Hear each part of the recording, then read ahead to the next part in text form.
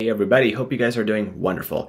We got to discuss complex sentences because complex sentences are some things that are so important in Ielts and Celpip, writing and speaking. If you don't use them, you can never cross a 9 or 10 in Celpip. You can never cross a 7 in Ielts. So we'll discuss those today. First, let's talk about Ielts. In writing task 1, you should have 2 complex sentences. In writing task 2, you should have 3. So Ielts very clearly mentions this and on multiple occasions that you need this structure. Celpip writing, you need at least 2 in task 1 and 2 in task 2. Simple, just keep 2 and 2.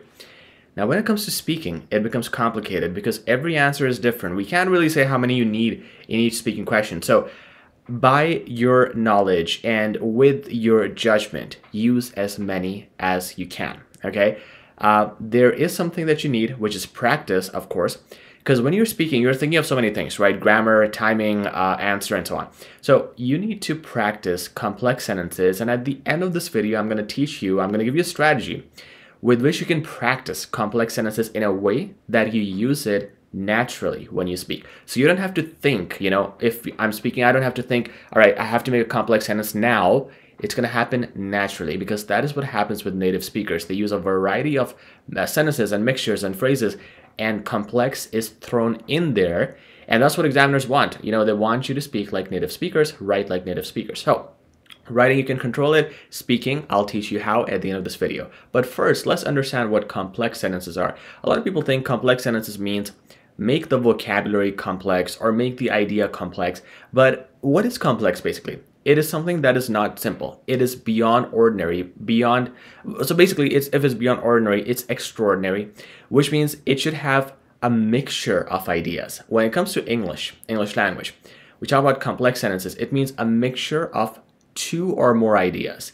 In Celpip and Ielts, you don't need 3 ideas in a complex sentence. You will probably ruin your marks and there's no extra marks for it. 2 ideas in one sentence are enough. For example, I can have 2 separate sentences, okay? I can say that I got so hungry today that I wanted to eat something, full stop. I went to the market to buy something right away, full stop. This sentence is going to give me maybe a 6 in Ielts or maybe a 7 in Celpip. But if I make it complex and I say, since, okay, I started the sentence with since I couldn't control my hunger today, comma, I had to go to the market to buy something right away. Okay, now this is crossing 9 in Celpip, it's crossing 7 in Ielts. What happened is I used the word since, and there's some magic words that I'm going to teach you today. And with that, I made the sentence in 2 parts. So when a sentence is broken down into 2 parts, it becomes a complex sentence. So what are some words you can use? Take some notes. I'm going to put it on the screen right now. Write down, okay, if, based on, concerning, considering, due to, because of, since, although, while, when, depending on. Okay, I'm going to give you an example of each one of these, so don't worry. These words or phrases are going to start your sentences. They're going to start your ideas. They can be even at the start of paragraphs. I recommend not doing it in conclusion. And of course, when you're finishing speaking, don't do it at the last sentence. Do it in the middle, okay? When you're describing something, if it's a descriptive thing, it's the best place to use it, okay?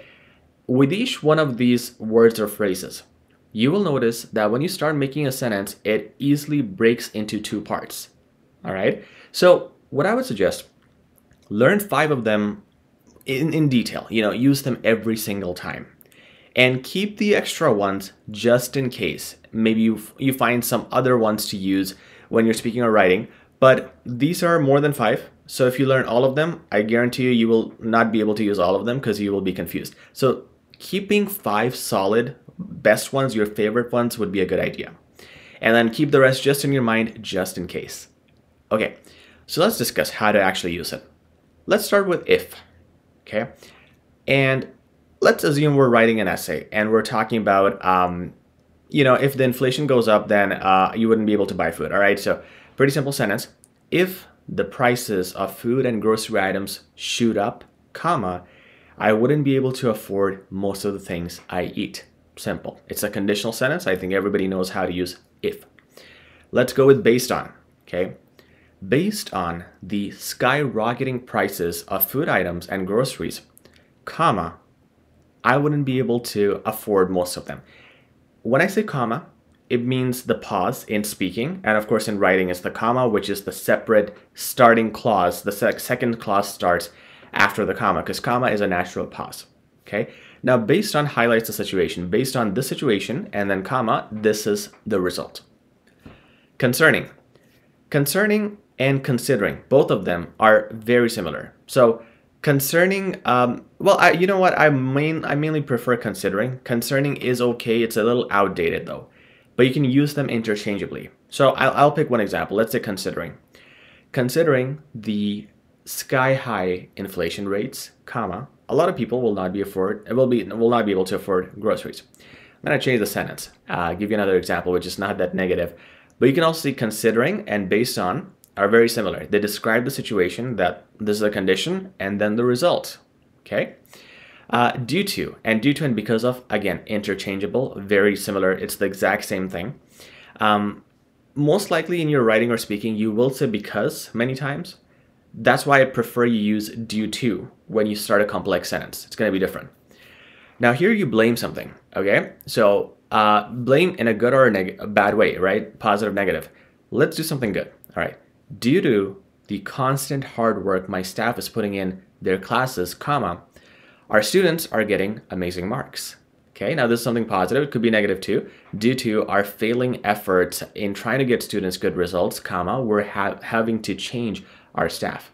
So we're blaming something in this case, and in the other case, we were appreciating ourselves for, due to this, blaming something, but in a positive way, saying that this is the cause and this is the result. Let's go with since. Since is, again, very similar to because of and due to. Actually, you can use it interchangeably with them as well. So let's use the same example. Since our students and teachers work really hard together, comma, they get excellent results in terms of scores. All right, so here we have, again, the condition and the result. Now we have although. Although is however. Basically, it's the same thing like however, but at the start of the sentence. So you know how I can say, we need to start working out every day. However, comma, we don't have time. Now instead of however, remove that. Just say although at the start of the sentence. Although we need to start working out every day, comma, we don't have time. Okay, so a major mistake people make is they say but in the middle when they start the sentence with although. They'll say, although we don't have time to work out, although we need to work out, but we don't have time. Don't say but. Although means but. If you put although at the start of the sentence, you don't need to say but. Okay? While. While defines two separate conditions. It's good when it's not like a condition and result. It's just like two different things. Maybe two things happening at different times or at the same time. Let me give you some examples. While I was watching TV, comma, my wife was cooking food.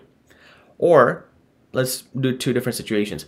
While you will be listening to music tomorrow, comma, your teacher will be extremely furious because of the background noises. This is something happening in the future. All right, let's talk about when. When obviously means events. It relates to events. When people try to work hard and are passionate about their craft, comma, they deliver excellent results. All right, this is a situational thing. This is what happens when you do something. It could also literally be an exact story. When I started to work out last year, comma, I gained more muscle, sorry. So it could be a time in the past, or it could be a situation. When you do this, when you protect yourself from diseases, comma, you stay healthy. So it could be a situation as well. And the final thing is depending on. Depending on is also a good variety to use because unlike anything else here, it has ing. Well, considering has it too. But depending on, because of the ing, it will include more variety. All right, so depending on, again, it's a situation where we're unsure, okay? Depending on the weather status tomorrow, comma, I might or might not be able to come to work. Okay, so here it depends on a certain scenario. And that's it. Now, what I was going to tell you at the end, The secret to knowing these words and making sure you use them every time you open your mouth or you start writing something is to make 10 sentences out of each phrase that I've taught you today, based on 10 sentences, considering 10 sentences, although 10 sentences, for 2 weeks. Okay? Do this every day for 2 weeks, writing and speaking, maybe 10 sentences, writing, 10 speaking. The more you do, the better. And do it for every phrase. Do it for 2 weeks nonstop. And I promise you, if you really do it, you will learn this for a lifetime. It's not just going to be for Ielts or Celpip. It's going to be for English language, for your speaking, for your writing. And it's going to have so much variety. It's going to help you explain situations and make you sound fancy. Okay, so please do that. That is the secret for you to just make it natural, because complex sentences should be natural as they are for native speakers and speakers of English language. So if you like this video, please like, share, and subscribe. Talk to you very soon as usual. Take care.